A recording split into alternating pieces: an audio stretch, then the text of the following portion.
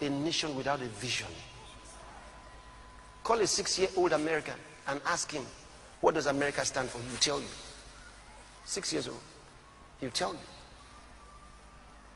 Most other countries, ask them. They'll be surprised that you're asking. Because there wasn't supposed to be. They don't know there's supposed to be an answer.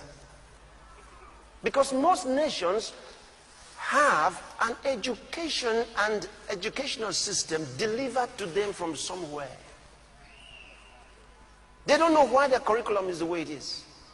And it's amazing that most of the managers of those educational curricula studied abroad. And they came back and refused to change things. In almost every nation, they are reading what they're not supposed to be reading. They are in school on learning the truth. Being miseducated.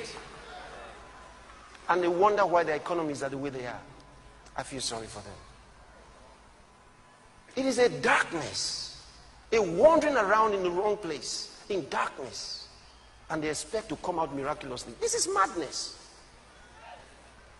Until there's a new type of education in our schools, you continue to reproduce the wrong people who get worse and worse and worse and worse.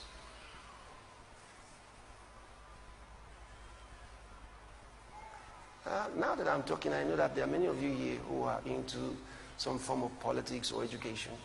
I hope you are hearing me. And I hope that one day you will call for a change of the educational system and curriculum. The content is where the problem is. They think it's, they're too busy. Most of the leaders are too busy doing all the wrong things that they don't have time to reconstruct an education that has a destination. What is the destination of this curriculum? What is it supposed to produce? They've never asked themselves. Every nation that has revisited its educational system and content has transformed its economy. Go and check. Go and check. Japan had to do it. China had to do it. There are many others. They realized where their problem was. And they went back to the roots. So it's from where we are producing our leaders. And we start from when we take them into school. Now let us change, reconstruct our educational system. Particularly the content. Let it have a destination. At the end of studying this or this or this, what is this person supposed to know? What is he supposed to become? What should he be able to do? We've never asked those questions. The first thing we think about is we want him to know what those other people know and compete with them. Compete. Crazy. It doesn't start with competition. If you know what you're supposed to know, and you are what you're supposed to be, no one could ever compete with you.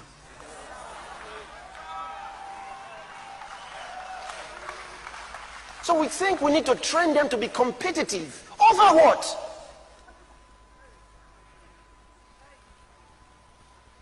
Over what? Answer me. You are in Cameroon.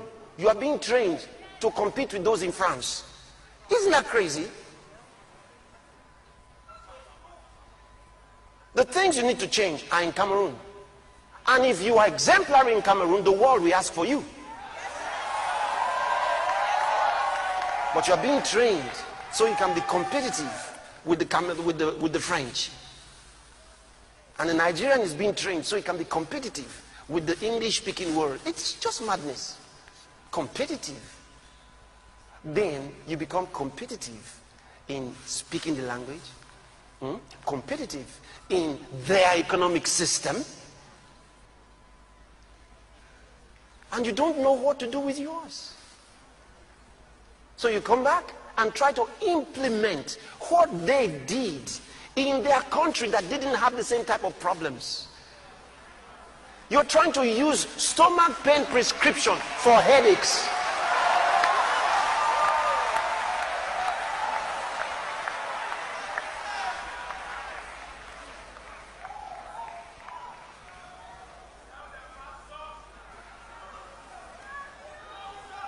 think. So those of you who can do something about it, do it. You know, as a minister of God, I'm supposed to love all political parties, all candidates, because they're all children of God.